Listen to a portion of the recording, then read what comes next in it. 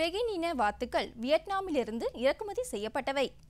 இவை இந்திய சூழ்நிலைக்கு மிகவும் ஏற்றதாக உள்ளதால் ஒருங்கிணைந்த பண்ணைய முறையில் வளர்க்கும் போது விவசாயிகளின் கூடுதல் லாபத்திற்கு வழிவகுக்கின்றது. குறைந்தளவு தீவனம் உட்கொண்டாலும் விரைவில் வளரும் தன்மையும் தரமான இறைச்சியினை உற்பத்தி செய்வதிலும் புகழ் பெறுகின்றது. இவ்வினம் சுமார் 42 நாட்களில் 2 முதல் 2.5 கிலோகிராம் எடையை பெறும் ஆற்றல் பெற்றுள்ளன. அந்த வகையில் ஒருங்கிணைந்த பண்ணைய முறையில் பெகின் இன வாத்து வளர்ப்பு குறித்து காஞ்சிபுரம் மாவட்டம் காட்டுப்பாக்கம் வேளாண்மை அறிவியல் நிலைய கால்நடை அறிவியல் துறை உதவி பேராசிரியர் முனைவர் தேவகி அவர்கள் தரும் விளக்கத்தினை காணலாம்.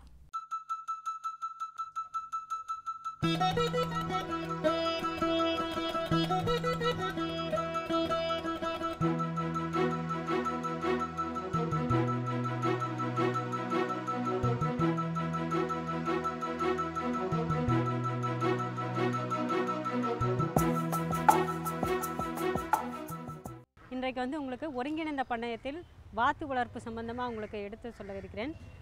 ஒருங்கிணைந்த பண்ணையம் அப்படின்னு என்னன்னு பார்த்தீங்கன்னா, ஒருங்கிணைந்த பண்ணையம்ன்றது ஒன்றில் அதாவது வாத்து, கோழி, ஆடு, மாடு அது விவசாயத்தோடு இது எல்லாத்தையுமே சேர்ந்து வளர்க்கக்கூடிய தொழில். அதாவது கால்நடைகளுடன், அதாவது விவசாயம் மற்றும் கால்நடைகளை வளர்ப்பு முறைகள்னு சொல்லுவோம். இதில் பார்த்திங்கன்னா ஒருங்கிணைந்த பண்ணைகளில் இப்போ பார்த்திங்கன்னா ஒருங்கிணைந்த பண்ணையில் கறவை மாடு வளர்ப்பு, ஒருங்கிணைந்த பண்ணையில் ஆடு வளர்ப்பு, ஒருங்கிணைந்த பண்ணையில் கோழி வளர்ப்பு, ஒருங்கிணைந்த பண்ணையுடன் வாத்து வளர்ப்பு, அந்த மாதிரி நிறைய வளர்ப்புகள் பிரபலமாக இருக்குது. இதில் ஒன்று பார்த்திங்கன்னா ஒருங்கிணைந்த பண்ணையில் வாத்து வளர்ப்பு. ஸோ ஒருங்கிணைந்த பண்ணையத்தின் கான்செப்ட் என்னன்னு பார்த்திங்கன்னா, அதாவது ஒன்றின் கழிவு மற்றொன்றுக்கு உணவாக அமையுது. இப்போ பார்த்திங்கன்னா இப்போ ஒருங்கிணைந்த பண்ணையத்தில் இப்போ வாத்து வளர்க்குறீங்க அப்படின்னா வாத்துக்களுடைய கழிவுகள் மீன்கள் அங்கே குளத்தில் வளர்கிற மீன்களுக்கு உணவாக அமையுது. இப்போ பார்த்திங்கன்னா வாத்துக்கள் வளர்ப்பு பார்த்திங்கன்னா வாத்துக்கள் நிறைய இனங்கள் இருக்குது. என்ன இனங்கள்னு பார்த்திங்கன்னா நாட்டு வாத்துகள்னு இருக்குது, கீரி, சன்னியாசி அப்படின்னு வெரைட்டிஸ் இருக்குது. அது தவிர்த்து இப்போ பெக்கின் வெரைட்டி, அதாவது பிராய்லர் வெரைட்டி பெக்கின் டாக்ஸ்ன்னு சொல்லுவோம்.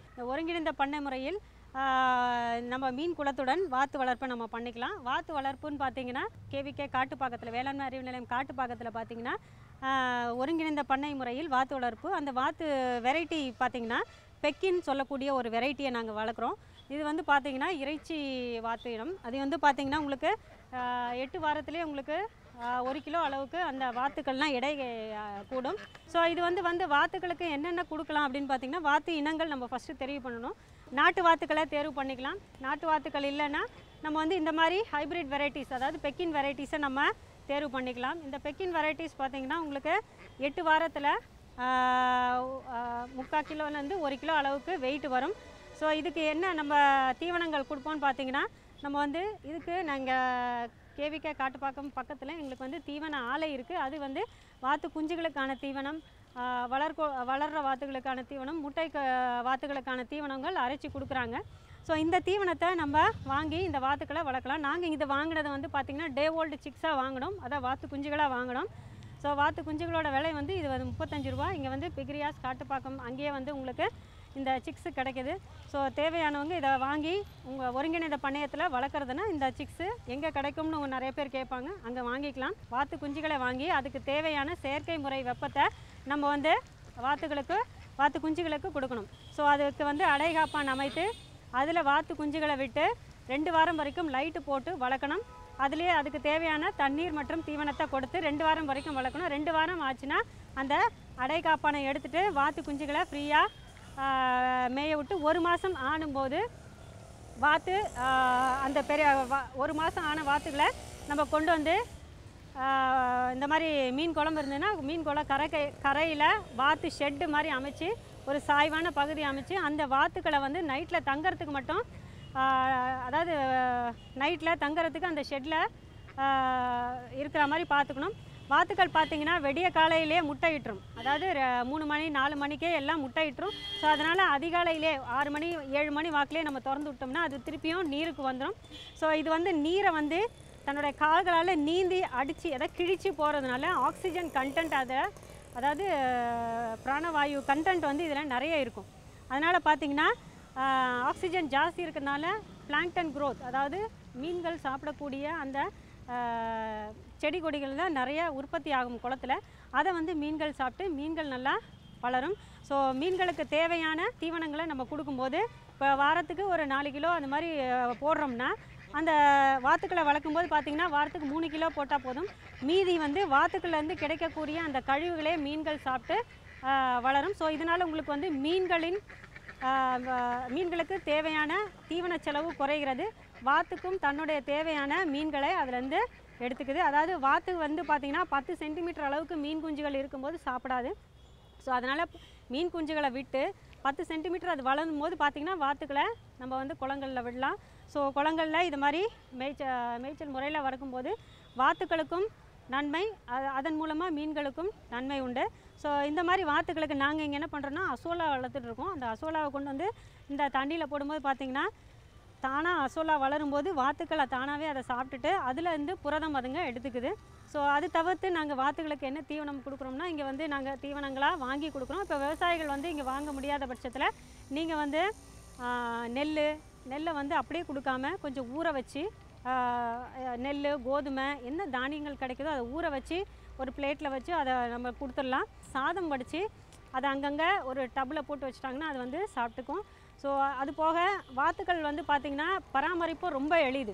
நல்ல நோய் எதிர்ப்பு சக்தி அதிகமாக இருக்குது. இதுக்கு வந்து நிறைய மருந்துகள் செலவுலாம் இல்லை. ஸோ டே ஓல்டு சிக்ஸாக வாங்கி நல்ல முறையில் கூண்டில் வச்சு வளர்த்து பகலில் மட்டும் நீங்கள் வந்து மீன் குளங்களில் விட்டு நைட்டில் வந்து அடைச்சிட்டிங்கன்னா அது வந்து முட்டை ஸ்டேஜுக்கு எப்போ வரும்னு பார்த்திங்கன்னா 24வது வாரம், அதாவது 6 மாதம் வரும்போது அது முட்டைக்கு வரும். முட்டைகள் பார்த்திங்கன்னா வெடிகாலத்திலே 3லேருந்து 4க்குள்ளே இட்டுரும். ஸோ மேக்ஸிமம் பார்த்திங்கன்னா 6 மணிக்கு நீங்கள் திறந்து விட்டுறலாம். 6ன்றதை 7, 8 மணிக்கு கூட நீங்கள் திறந்து விட்டிங்கன்னா முட்டைகள்லாம் அங்கேருந்து கலெக்ட் பண்ணிக்கலாம். ஏன்னா முட்டைகள் வந்து வெளியில் வந்து குளத்தில் விட்டுருன்ற பயம் வேண்டாம் உங்களுக்கு. ஸோ அந்த முட்டைகளை நீங்கள் எடுத்து விற்பனைக்கு யூஸ் பண்ணிக்கலாம். ஒரு முட்டைகள் பார்த்திங்கன்னா நாங்கள் இங்கே 5 ரூபான்னு விற்கிறோம். ஸோ விவசாயிகள் தங்களுடைய மார்க்கெட் பக்கம் உங்களுடைய ஏரியாவுக்கு ஏற்ற மாதிரி நீங்கள் விற்றுக்கலாம். ஸோ இறைச்சிக்காகவும் நீங்கள் வந்து இந்த வாத்துக்களை பயன்படுத்திக்கலாம். 3 மாதம் ஏதாவது இறைச்சிக்காக வளர்க்குறதுனா நீங்கள் 3 மாதத்தில் விற்றுடலாம்.